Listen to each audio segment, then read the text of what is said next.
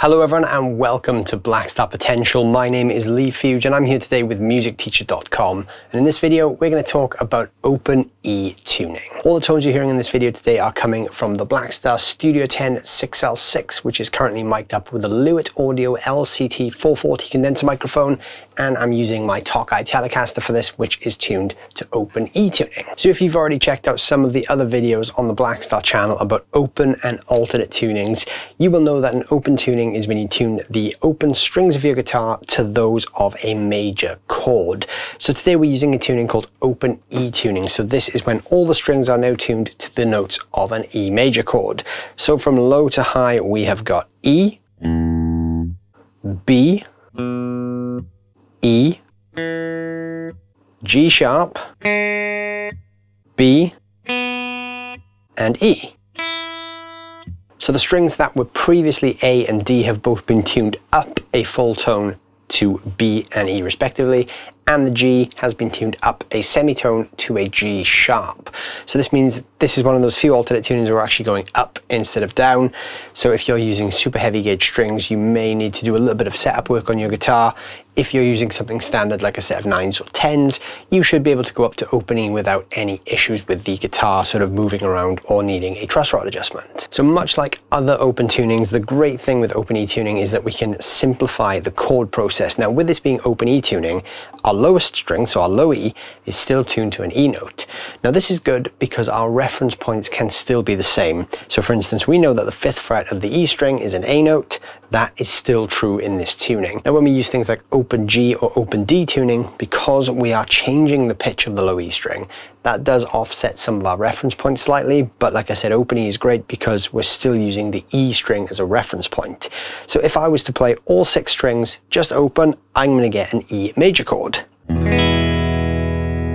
So because my reference points are the same, I can now do those one finger major chords anywhere I want. So on the 3rd fret it would be a G, the 5th it would be an A, and the 8th it would be a C. So all of those reference points are still the same. There are also a couple of cool chord extensions you can do in open E tuning. So if I've got my E major chord like so, and I raise the note that is actually on the G sharp string now, which was previously the G, this note here up to the 1st fret, I now get a sus4 chord. So this is an E sus4. I can repeat that anywhere I want then. So if I do a bar across the 3rd fret for a G major, and I raise the 3rd fret on the G sharp string up to the 4th, I get a G sus4. That's an A sus4 and C. So that's a pretty cool extension, and you can also do the 6 sus4 chords, which we talked about in the open G tuning videos, which are used a lot by bands like the Rolling Stones. This just resembles a regular dominant 7th chord. So we've got that raised 4th here, the suspended 4, and I'm also adding the 6 here. So I'm raising the note that's on the A string, or the B string I should say this time, up 2 frets. So this is a 6 sus4 chord in open E tuning. And I can do that as a bar chord. I can also do that kind of Keith Richards thing where I go on and off the 6 sus4.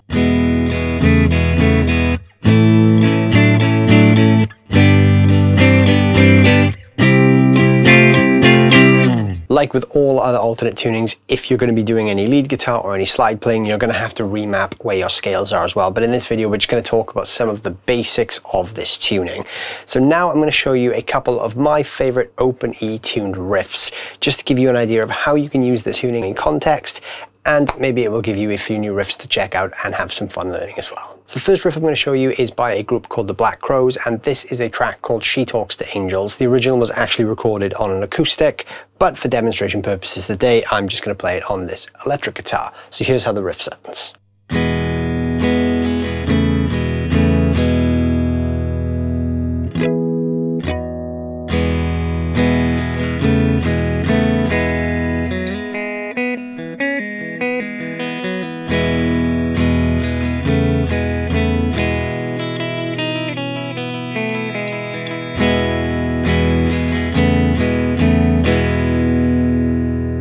So the majority of that riff was actually just that E major chord to the E6 sus4 pattern.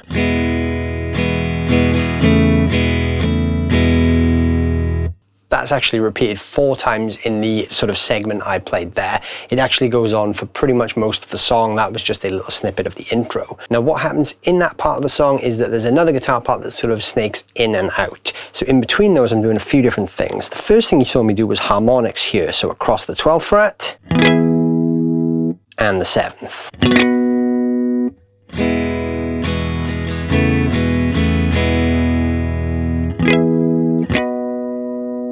The second thing you saw me do was this little lead line. So that little lead line starts with a slide from the 2 to the 4 on the D string. Technically it's the E because of the tuning, but we'll refer to the strings by their standard tuned pitch just for reference. So I'm sliding from the 2 to the 4 on the D and playing the open G. Then I'm doing this little pull-off phrase using the 3 and the 5 of the G with the open D.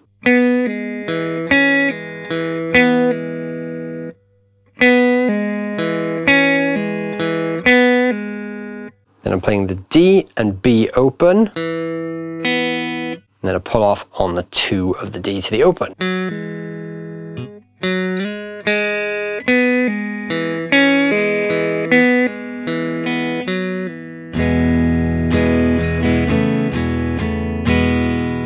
And the final thing you saw me play was this little descending run. So that's just a pedal here. I'm playing the high E open and the 5th of the B. Back to the high E, then down to the 4. The 2 open. Then the 1 on the G. Still with that open E, open G, and open D.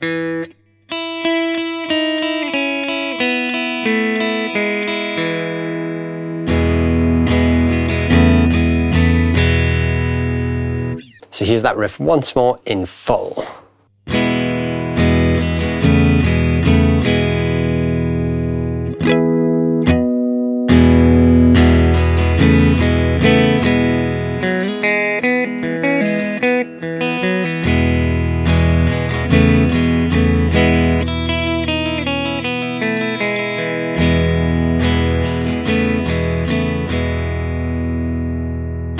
The second riff I'm going to show you is a finger-picked clean riff. This is a song called Midnight in Harlem by the Tedeschi Trucks Band.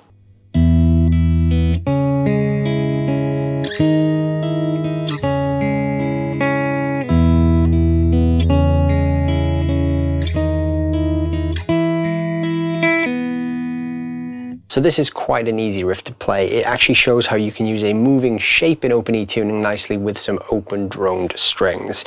So the first thing I'm doing is I'm playing the low E and the high E together. And then I'm playing the E, then the B. Then I'm doing this shape here, so I'm playing the 2 on the A, the 2 on the B. Then I'm playing the G, E, B. So the note on the B string is still fretted from whatever chord shape I've added. So that rhythm you heard across those 2 chords is the rhythm we're going to be using for the whole thing. So where I'm playing there on the 2nd fret, I'm now moving that to the 4th. I'm playing the same rhythm as I did with the opens. Except this time I'm rooting it from the A string because that's where my chord starts. Then I'm coming back to the 2 and I'm adding that little phrase that starts from the G again. So it's the same rhythm twice in a little group. So here's that first part in full.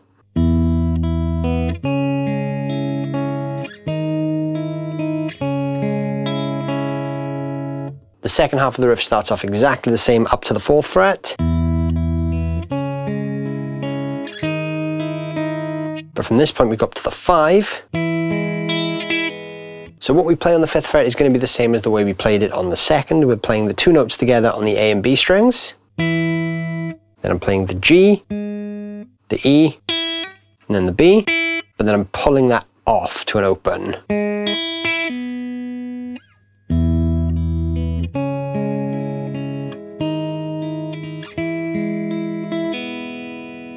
So here's how that one sounds in full.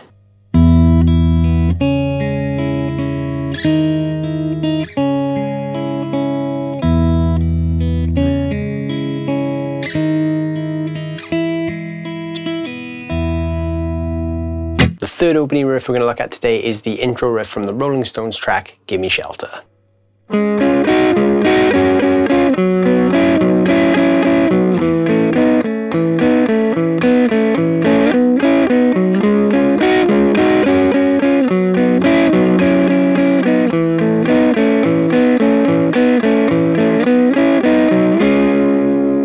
So this is probably the trickiest opening riff in this lesson. It revolves around 3 main chord positions rooted on the A string at the 9, 7 and 5. Everything in this part is played as a double stop, so I'm always playing 2 notes at any given time. So I'm starting off with a double stop here on the 9 of the A and D, followed by the D and G. Then I'm adding my middle finger to the 10 and my third finger to the 11 of the D. And going back to that A root double stop. Then straight back to this double stop here. You'll notice that as I was descending, I was lifting a finger each time. So I played the double stop at the 10 and 11. Then I lifted my third finger and played the 9 on the D and the 10 on the G twice. And then just the 9.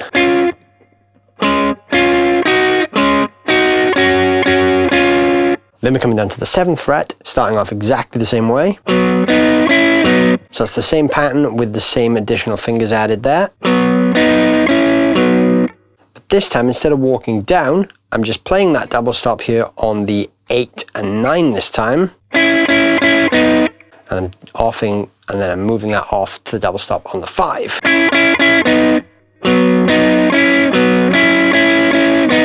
So here's those 2 bars slowly.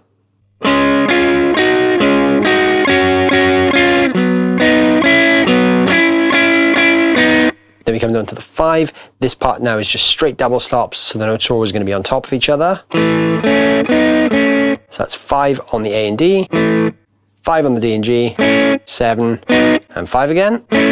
Then I'm doing a little descending movement here, so from the 7 of the D and G double stop, down to the 5, then the 5 on the A, twice. So here's the first part of that.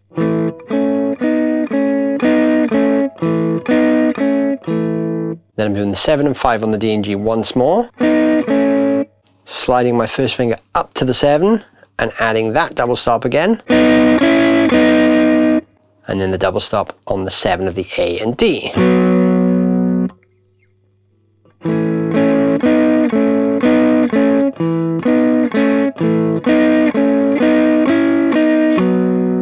So there's quite a lot going on in that one, so build that one up slowly, take your time with it. Here's that one slowly all the way through so you can really see all the movements.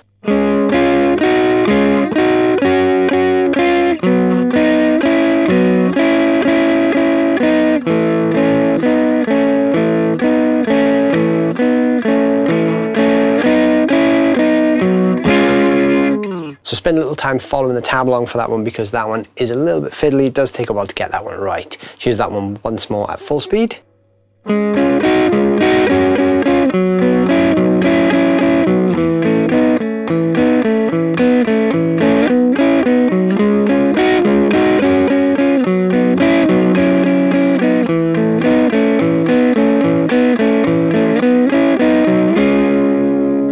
The fourth and final riff in opening we're going to look at is probably my favourite opening riff. This is Just Got Paid by ZZ Top.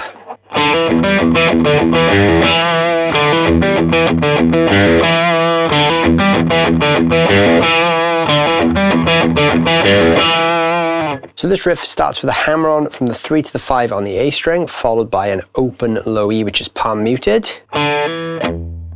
So in this one, the open low E is actually pedalled between most of the notes. So once we've hit that open E, we're playing the 3rd on the D and then the E once more. Then the 5 on the A, 3, 5. Then I'm hitting the 3 on the low E with a pull off.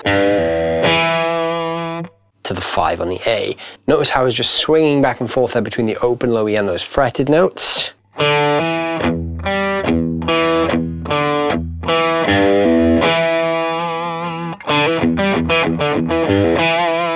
There's a bit of a swing to this one, so you really have to make sure you get your picking nice and accurate for that one because you are going to be crossing strings a little bit. So once again, it's hammer on open, 3rd on the D, open, 5 on the A, 3 on the A, 5 on the A to the pull off on the E, and back to the 5 on the A.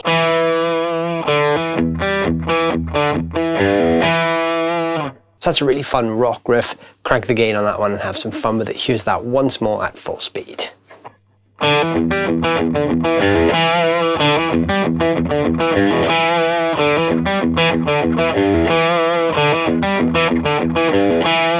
So there you go, there are 4 open E-tuned riffs and a couple of different principles that you can use to get started with that tuning. I hope you guys have enjoyed that. Let me know down below in the comments how you've gotten on with using open E-tuning, if you've used it before or if you're new to it. And also let me know if you've checked out any of the other alternate and open tuned lessons on the Blackstar channel. Don't forget to check out the other videos on the Blackstar channel if you haven't already done so. There's some great stuff there on alternate tunings and how to get started in this new world outside of standard tuning. I think you'll have some fun and it will open a few new creative doors for you, so please go and check those out. And if anyone out there is looking for a guitar teacher, please head to musicteacher.com. Check out the nationwide database of great music teachers all around the country. All of them are waiting to help you guys take your playing to that next level. Thank you guys so much for watching, and I'll see you soon.